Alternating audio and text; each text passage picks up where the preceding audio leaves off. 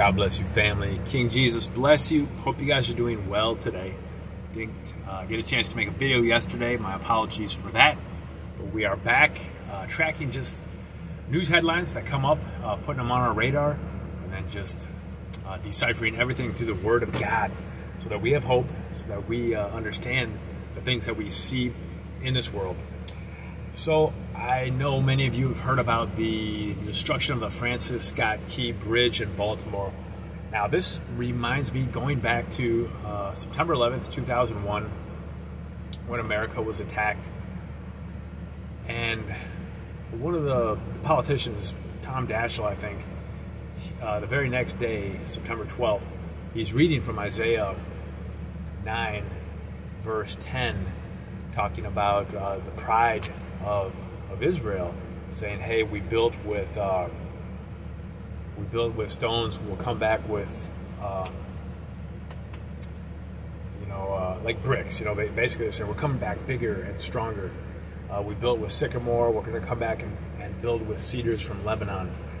And he stopped at that point, and he didn't read the next verse where God is saying, no, it's not about that. Judgment is coming. Your enemies are going to come, and I'm going to exact judgment on you through them.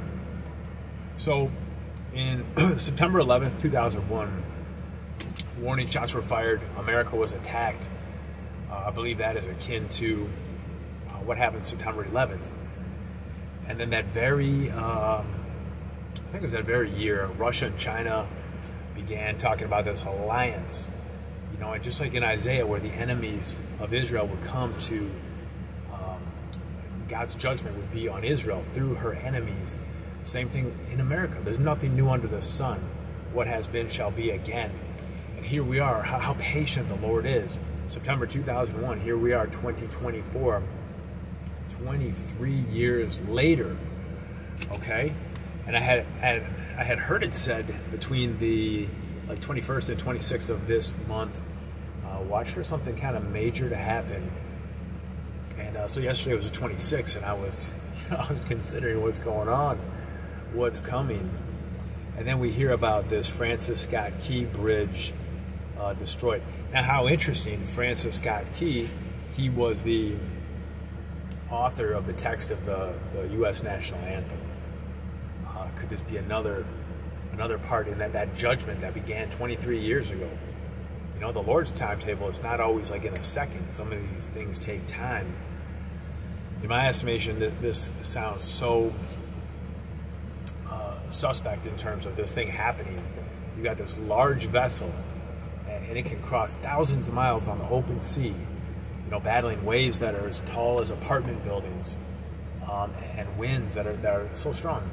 And then all of a sudden you're telling me it gets into the harbor and just loses all control several times and crashes, taking out a major bridge that's going to take a long time to repair. This stuff seems so symbolic. America has fallen, continues to fall. I believe the way is getting paved for the enemies of America to come in. Okay. What else did I read about this in this article? Okay, the company from this particular cargo vessel, Synergy Marine Group, called the Dali, 948-foot vessel that hit the bridge, managed by Synergy Marine Group, Singapore-based company with over 660 ships. It made me think, like, 666. Could that be how many ships it had? Over 660. Who knows? But anyways, that caught my eye. Okay, so anyways, with this whole situation, I don't think this was an accident. I think judgment on America has been here. It continues to flesh out. A lot of these moves feel very strategic, paving the way for more calamity. Also on end time headlines, as I was, sorry guys, 1 second here, here we go. As I was just looking at different headlines, I also saw, I'll tell you, iPhones. I never grew up with an iPhone. It's always been an Android. These things throw me off so much. Anyways, I had seen it said also about all these illegals who have come into this country of America that they could be set off within our country. So the point being, America's infiltrated, and it's very highly unlikely that a lot of these things are coincidences, or just those things happen. Like the setup is here. America is in trouble. But the good news, King Jesus is coming.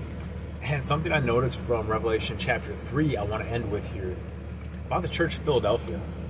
And to the angel of the church in Philadelphia write, the words of the Holy One, the true One, who has the key of David, who opens and no one will shut, who shuts and no one opens.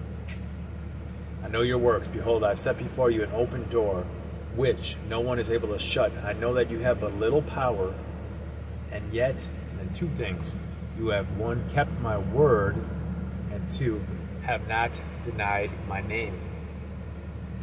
So it makes me think, as we are that Philadelphia church with little power, but the Lord opens doors for us. And how does he open these doors for us? I think the key is shown in these two pieces. We need to keep God's word. We need to obey. We need to continue to walk in obedience and not deny his name, not be ashamed of the name of Jesus. The name of Jesus has so much power. I think when we do those two things and walk in that regard, that's how it is, that the Lord, who has the master key to these doors, can hold this door open for us. We can't expect doors to be open for us if we're doing the opposite of what King Jesus is saying here. So, keeping his word, if we are disobedient, it's going to be hard it's going to be pretty hard. I mean, nothing's hard for the Lord, but his word is specific, that he's going to open the doors when we do these things, when we keep the word in obedience and don't deny his name. So if we're ashamed of Jesus, don't want to mention it, don't want to talk about it, Jesus says, if you deny me, I will deny you before my Father. So let's have no shame. And I know many of you watching, we don't have shame. We're proud to be named of Jesus, to say he's our Savior. He saved our lives. He loves us. He is a good Father.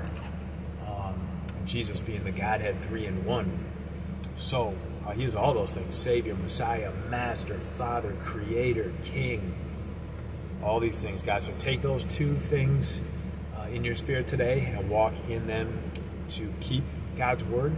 Walk in obedience. Continue striving. Don't go to the right or left. You just go straight ahead. You put your hand to the plow and you keep going. You don't look behind. You just keep going.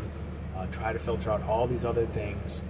Like Romans 12:2, we are not conformed to this world, but we are transformed by the renewal of our mind, so that we may know the will of God. Let's do that. Let's not just be a cookie cut out of this world. Let's be transformed into something greater. And let's definitely not deny Jesus' name. Let's be proud of it. Let's use his name in our prayer. Let's come in the name of Jesus to everyone we interact with. And I believe when we do these things, that door is going to be open for us, and we're going to see it. And no man can shut it. And the Lord will give us power and courage and confidence to walk through it, come what may. Whether it be a scary-looking situation or looking awesome, we're going to know that, hey, I've been obedient, and I'm not ashamed of Jesus. I'm walking forward. He promised he's going to open that door that no one can shut. So, guys, I hope this was powerful for you today. Just a little insight I received from the book of Revelation. And again, with these news headlines, America's under attack. We know that, but there's nothing new under the sun. This was destined to come because of the sin of the world, and especially of this country. King Jesus draws so close, so near. Our catching away could be this very day. So be encouraged by that, and never forget that it is a gift this day we are in. Alright guys, thank you for watching my video. I appreciate it. Please quick hit the thumbs up and share my video. I will see you next time. God bless you.